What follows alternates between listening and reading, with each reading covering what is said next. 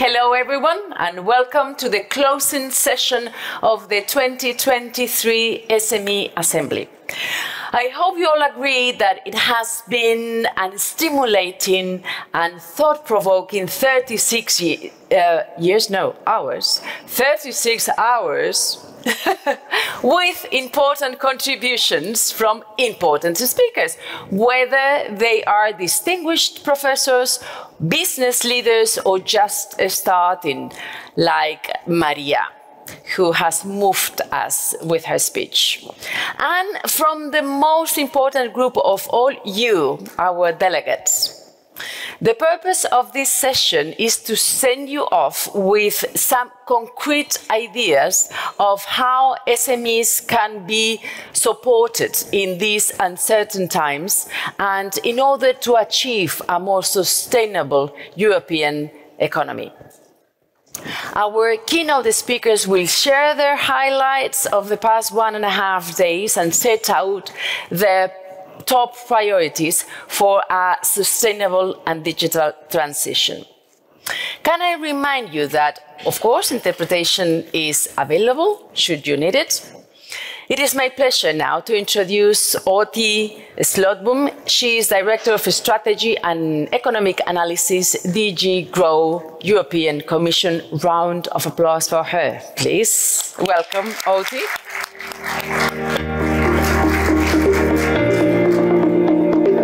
Welcome. Thank you. The floor is yours. Thank you. Thank you. It is an honor to be here in the closing session after a very intensive 2.5 days at this year's SME Assembly.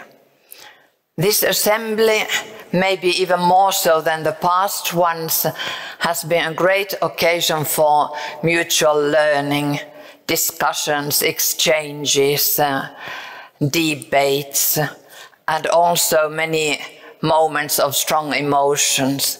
The youth essay competition, the Enterprise Promotion Awards yesterday evening.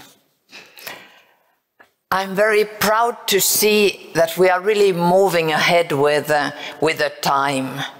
No SME Assembly is like the previous one. The discussions, the exchanges are very much on what is topical in the world in which we live today. We have heard a lot of things about the challenges which small and medium-sized enterprises face today. The lack of labor and the lack of the skills which are needed in our economy today were one specific topic which received a lot of attention. The new geopolitics have changed the world in which our small businesses operate. Access to critical inputs has become more of an issue than ever before. Ensuring a level playing field was a topic that I heard come up in a very large number of sessions. Energy, inflation, you name it.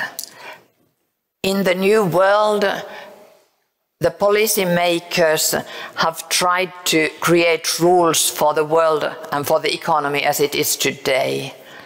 Very often, these new rules also create new obligations for enterprises. New administrative burdens, reporting burdens, accumulation of different regulations has been another topic and a challenge that has been discussed very widely. To pick up a few examples of the very rich discussions, without being able to do justice to everything that we have heard in the past 2.5 days, I wanted to start with the single market. We had the honor to host Dr. Letta, a former Italian Prime Minister, who gave us a little glimpse of his upcoming report on what the future of the single market should be. And he promised that he will give us reasons to fall in love with the single market, as he quoted in a very provocative way Jacques Delors.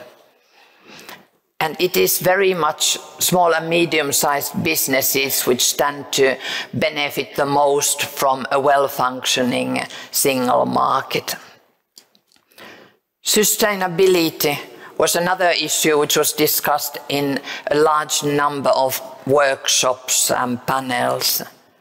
Just to name one example, workshop on recycling raw materials, a very topical issue and a key issue for many small businesses. In the spirit of keeping up with our time and seeing new things every year which have become more important in the past year, looking at the projects which we harvested this year for the Enterprise Promotion Awards, we had a lot of projects on sustainability. One of the category winners was about an early detection of financial difficulties in enterprises and being able to rescue small businesses before it's too late. In the social inclusion category and also in other categories, we had several projects which were put in place to help refugees integrate better by giving them entrepreneurial skills. We had a very inspiring Schumpeter lecture, which may be taught as a lesson as Europeans to be more forthcoming, to see ourselves as a resource, and to have the courage to ask. Professor Saraswati, in a very convincing way, told us to talk to the person who is sitting next to us in an airplane and say, can you give me 200,000 euros for my project? And not to be ashamed, because if you never ask, you never get anything. That's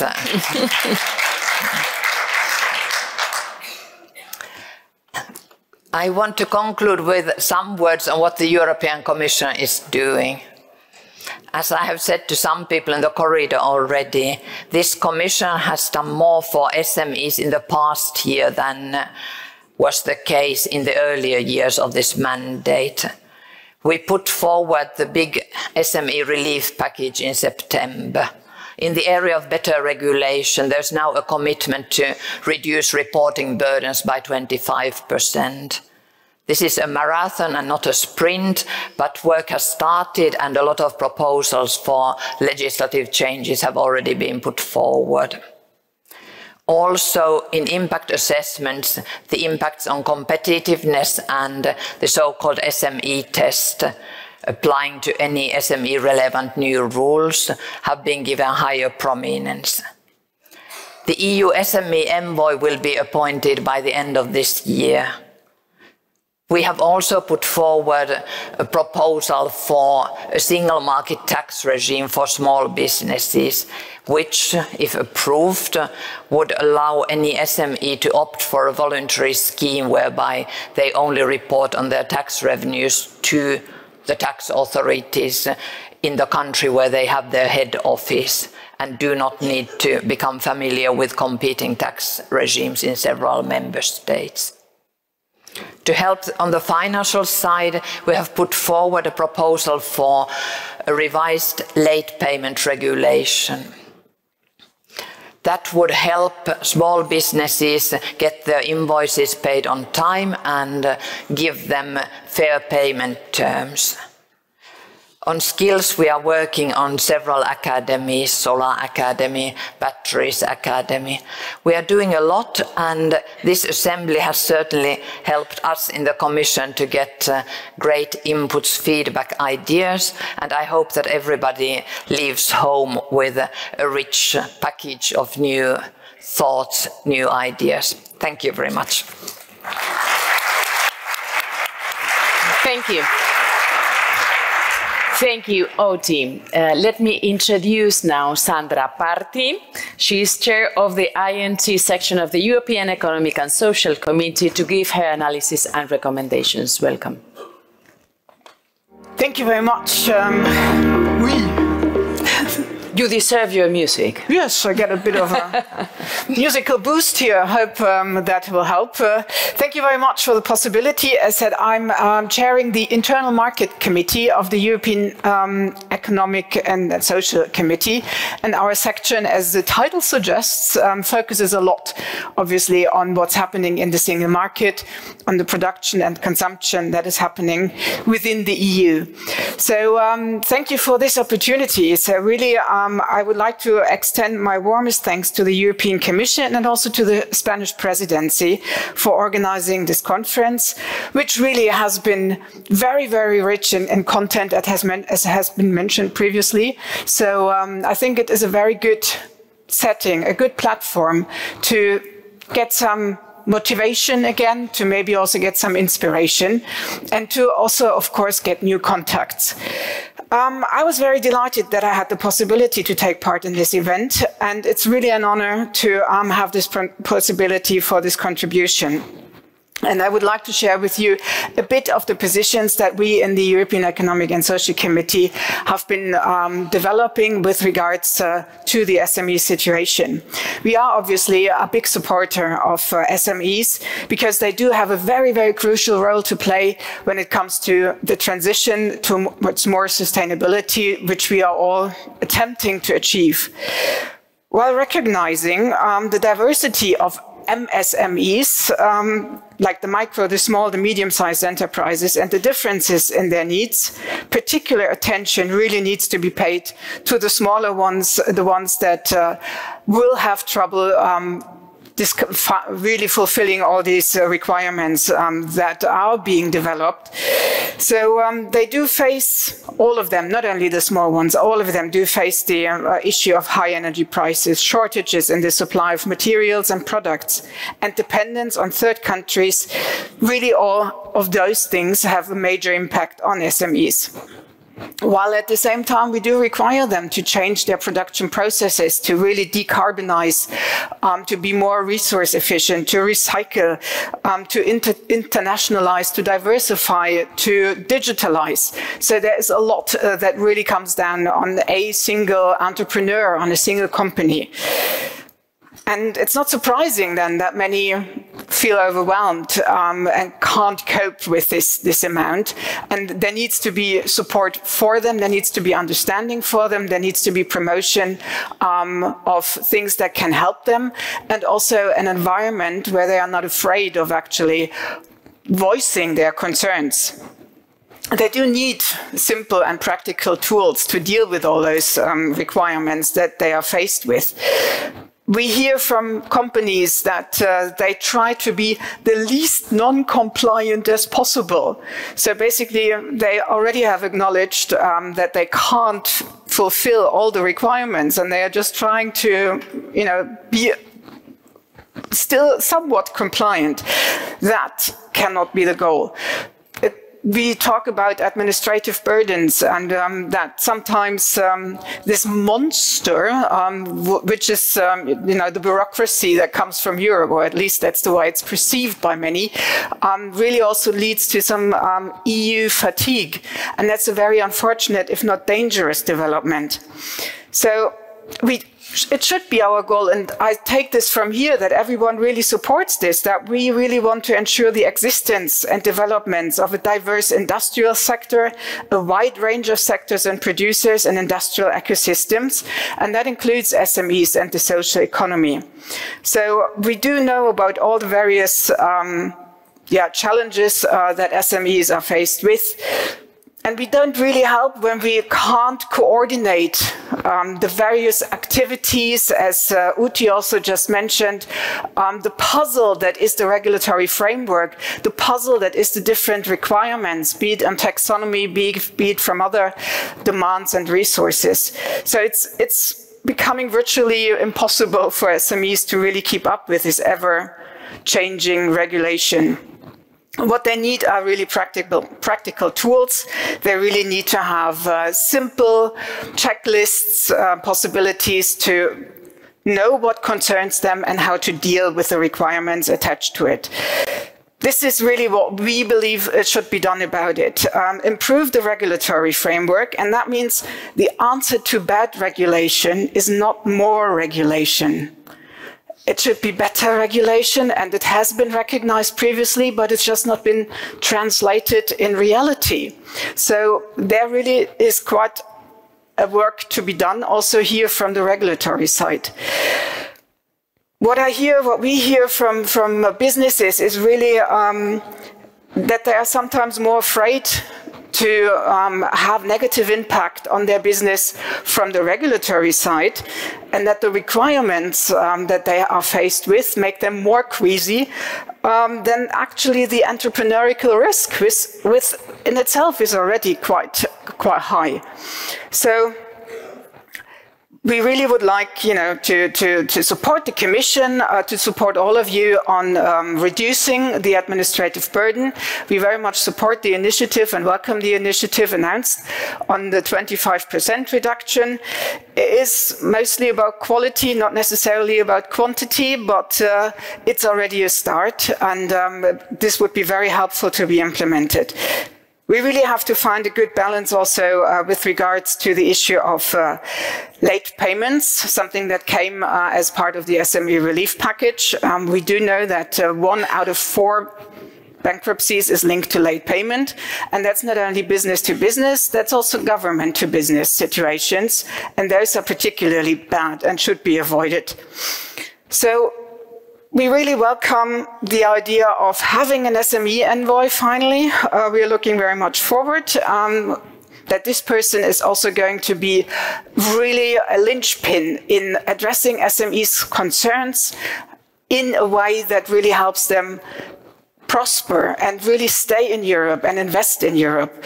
Funding is a key issue for companies here. If they find greener pastures elsewhere, they will move. So we have to ensure that the pastures here are green, that they get financial support, and it is really important that we really ensure this framework for our SMEs and do whatever we can to achieve it. So in conclusion, the ESC has been a big supporter of SMEs, because the global competitiveness of our companies here has a direct impact on the competitiveness of the EU society as a whole. Thank you very much. Thank you, Sandra. Thank you. I'd like to invite, Rucha Thun to share the state with us. She is a member of the European Parliament. She will give her insights and recommendations. Thank you very much.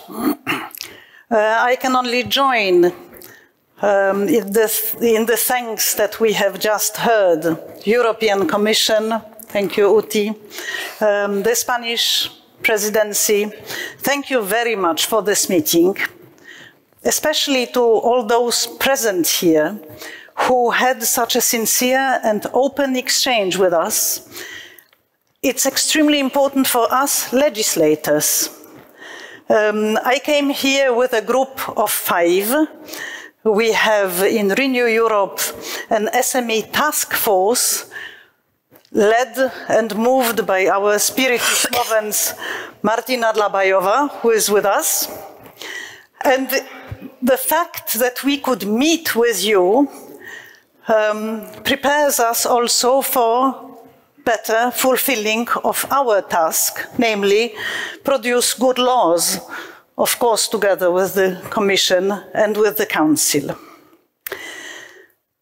We had here meetings with SMEs, with associations from the European Union and also from outside. Very impressive one with representation of Ukrainian organizations. And it shows how they prepare to join the European Union and our common market. So listening to your proposals, to your ideas, and also to your concerns is most valuable to us, since we realize that there is a lot to do for our common market to function really. We achieved a lot but it is not done. There is a lot of work ahead of us. It's not completed. I didn't listen to Enrico Letta because I was in a different panel at the same time, but whoever meets him soon, please tell him that we will not fall in love with the single market, because we are in love with the single market already. And we want to improve it because we love it, because we realize how extremely important it is. And there is a lot to do. What comes to my head now, also from my activity in the Committee of Internal Market and Consumer Protection, the telecommunication sector needs a lot in order to become one. Audiovisual services, we still have geo-blocking. I know it's controversial.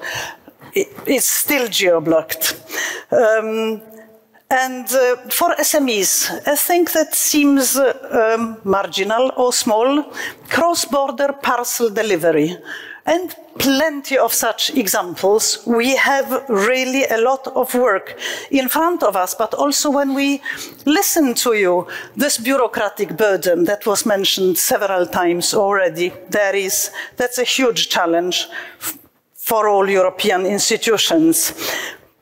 Payment on time. I am responsible for this regulation, late payment, so you can imagine on what I spent most of the days here in Bilbao. But what we hear most often is there are plenty of very good rules and regulations, but a better enforcement. This is something on which we all must work. The European Commission especially must really work on it, and the European Commission can be sure that we will all support it in order to have a better enforcement, because I couldn't agree more with my previous speakers.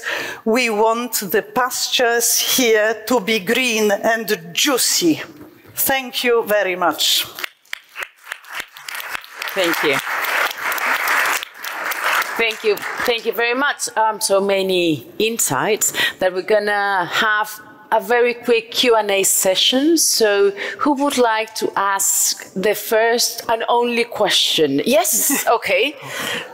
So quick, thank you very much. Let's wait to get a microphone. Thank you very much.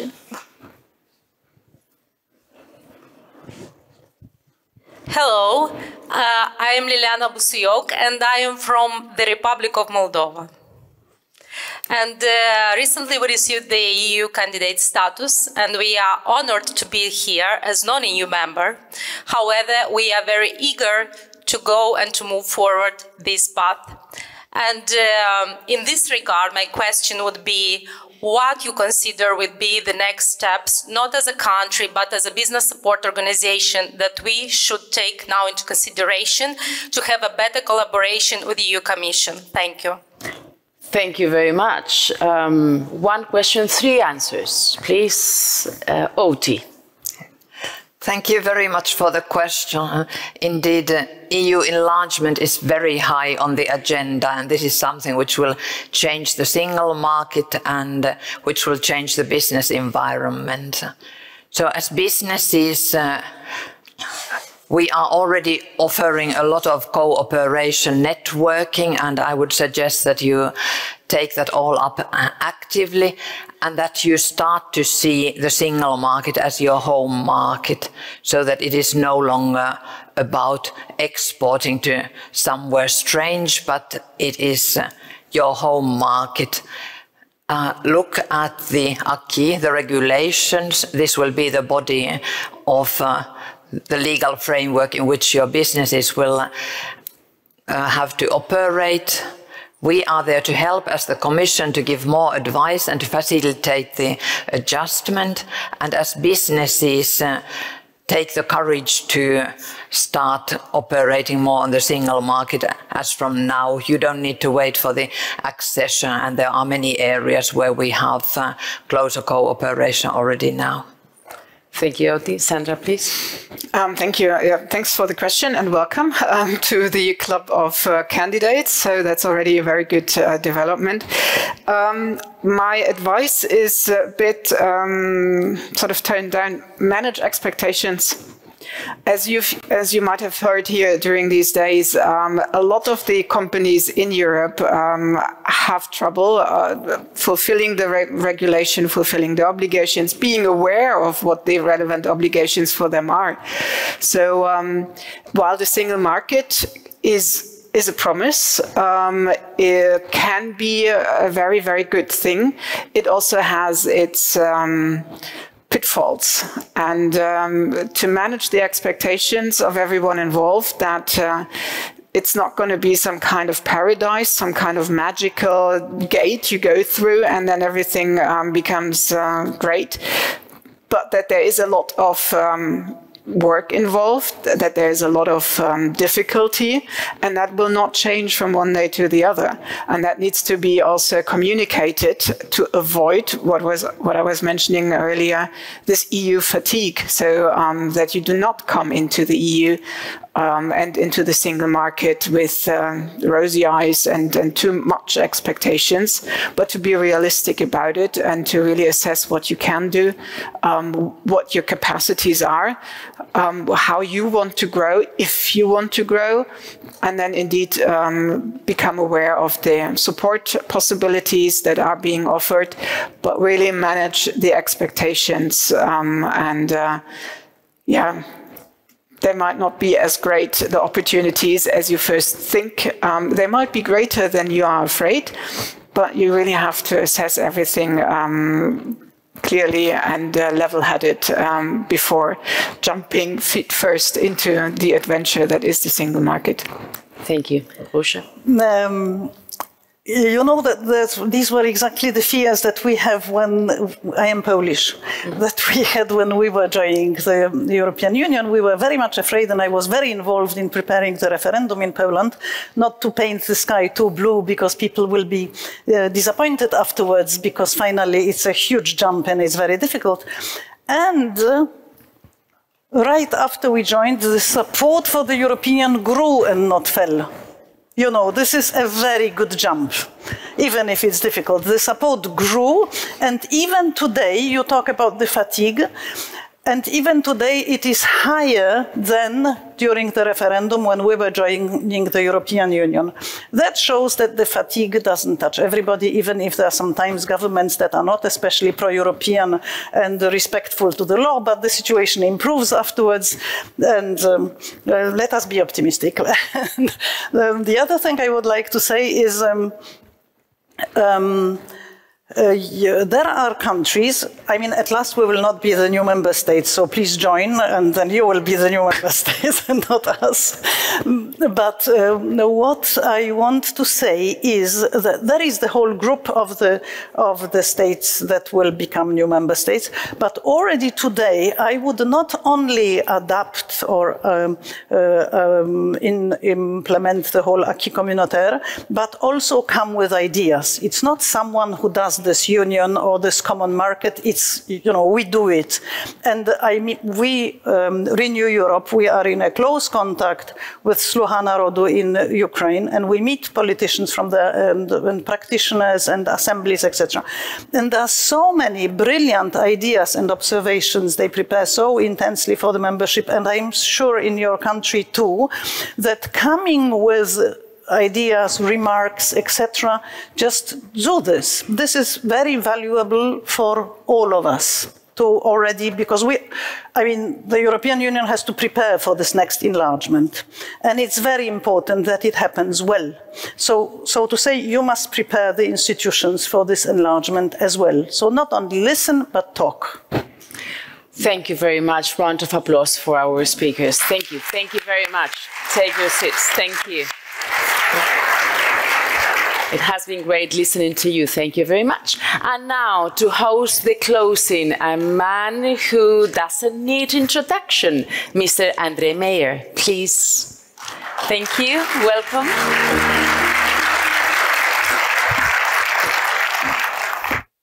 Thank you, Susanna.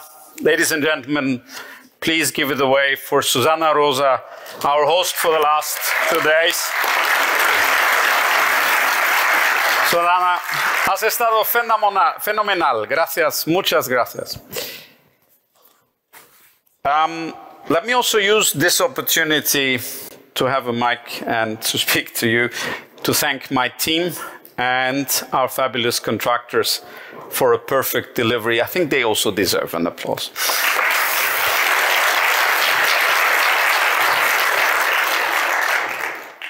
And a heartfelt Eskerrik Asko. Thank you to our partners here in the Basque Country. We felt very welcome throughout the time. And now we come to the last part in the program.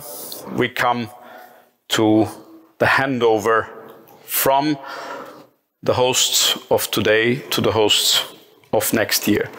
Let me invite to the stage Yolanda Alcalá García, the Spanish SME envoy. Don't trip in the last minute, Johan. Yolanda, many thanks. Many thanks to you and to your team. The Spanish presidency was our co-host, and you have been very good at that. Muchas gracias again, and Yolanda, the floor is yours. Muchas gracias. Well, thank you, Andre. I'm going to speak in Spanish. And I'd like to start by repeating something I said yesterday at the European Enterprise Promotion Award ceremony. It's really been a pleasure to host this year's meeting, so thank you very much. We're coming to the close of this SME Assembly for this year. And I'd like just to briefly go over the Spanish presidency of the European Council in the second term of 2023. Spain took on the presidency at a time of great challenge, both for member states and the European Union as a whole. Amongst other things, this scenario includes a shortage of raw materials and specific products, high energy costs, and high inflation. All of this has accelerated the decarbonization process in key sectors, which is now a challenge and an opportunity for all of our companies and, of course, for SMEs also. With this backdrop, the Spanish presidency set 4 priority areas for the 6 months. The first was industrialization of the European Union and guaranteeing its strategic autonomy. Secondly, guaranteeing ecological transition and the environment. Third, boosting greater social and economic justice. And last but not least, strengthening European unity.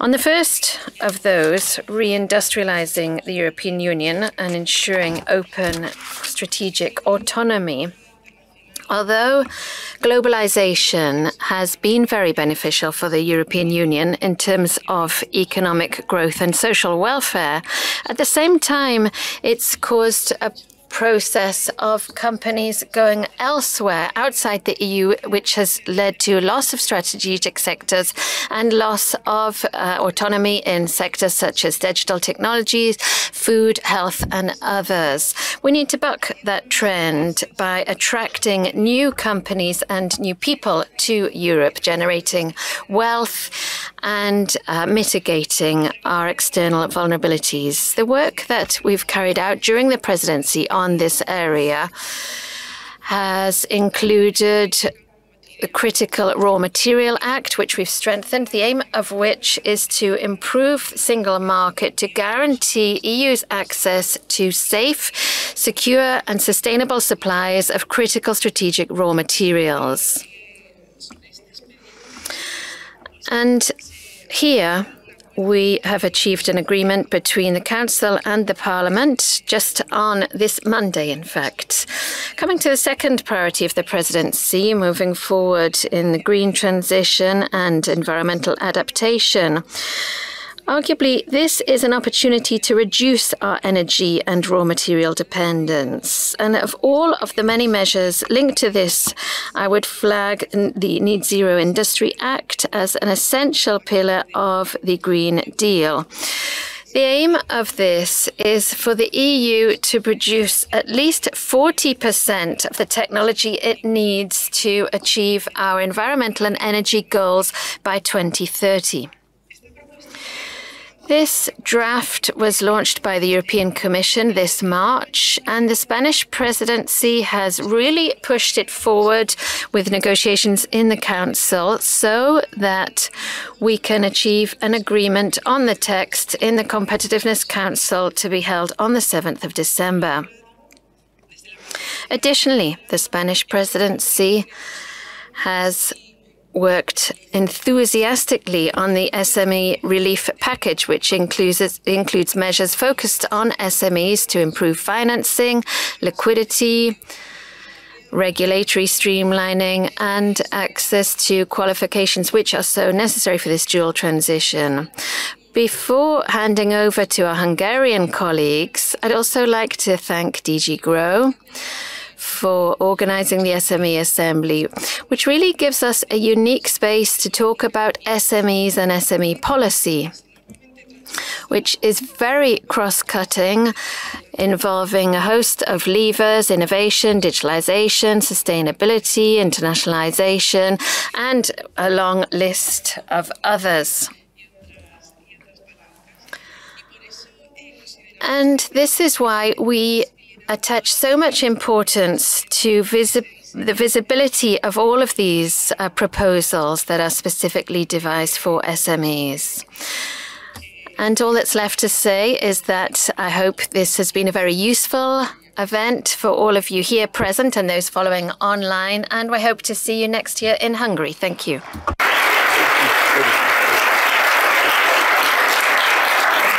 Thank you very much, Yolanda. Muchas gracias. Stay with me for a moment. Next year, we will be in Budapest. And as an Austrian, I will be almost at home, so that's very nice. Please welcome with me Hunyadi László, the Hungarian SME envoy and co-host for 2024. There he is.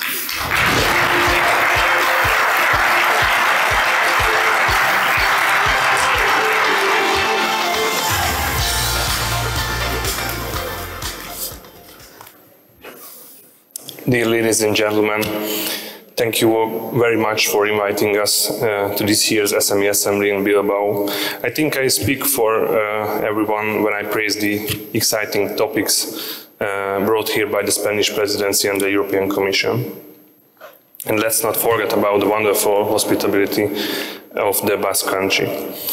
Today I'm here to take over, as Andrei said, the organization of the next year's SME Assembly, as Hungary will carry on the duties of the presidency from July.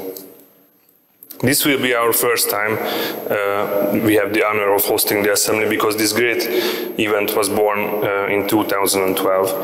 However, the SME Envoy Network was launched in 2011 during the last Hungarian presidency. The first meeting focused on access to finance and reducing administrative burdens of SMEs. As we know, of course, these topics remain relevant, but as the world is constantly changing around us, we need to expand the discussion with the new aspects of entrepreneurship. In my opinion, the ability to adapt is the strength of this network, as this is why the starting of the network was a really great idea by the Commission. I think we have sufficiently praised ourselves so far, so let's move on to what are we dealing with next year. The SME Assembly is a forward-looking event, as Oti said, and we will define the program in this spirit together with the European Commission. The SME Assembly, as I said, a forward-looking event, and in carrying out the duties of the Hungarian presidency in the second semester of 2024, our main goal is to ensure the smooth continuation of the decision-making processes and the strengthening of key EU policies.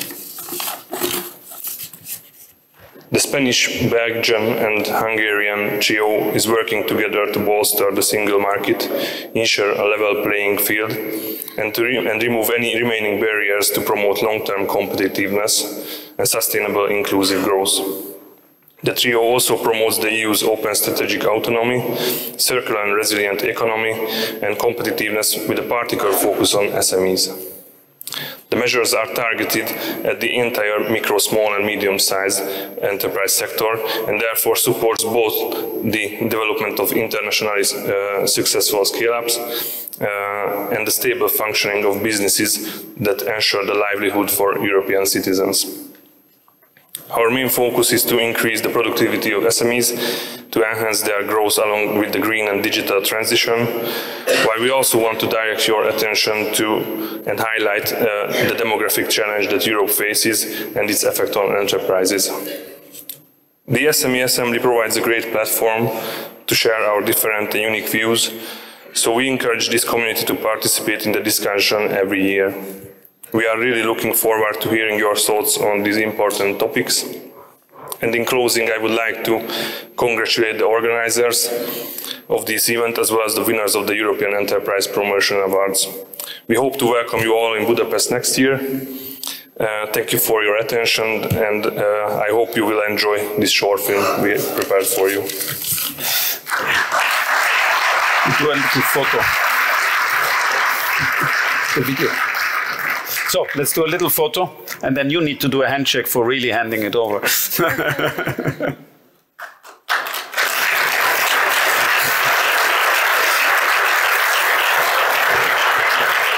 Thank you very much. With that, I have to do a little handover myself. Actually, European SME Week 2023 will continue in this very place.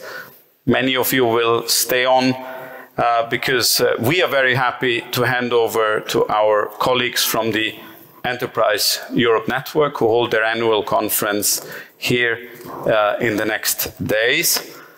And I'd like to remind you, and I say that with a lot of conviction, the EEN delivers first-class service, direct, professional, and free of charge to entrepreneurs.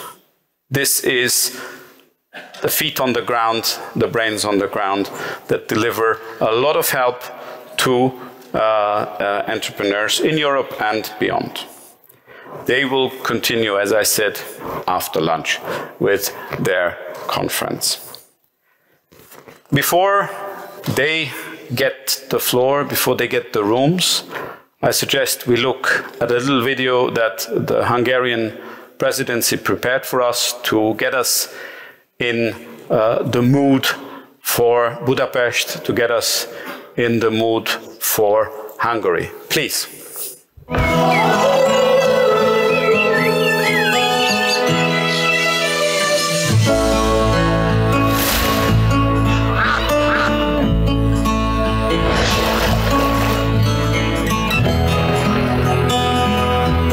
Take in the wonderful atmosphere of Hungary's most colorful season. Explore the gorgeous landscapes. Find pleasure in the very splendor of nature and immerse yourself in cozy tranquility. Autumn awaits with new adventures. Taste Hungary's finest flavors and discover its unique wonders. Autumn in Hungary. Create wonderful memories.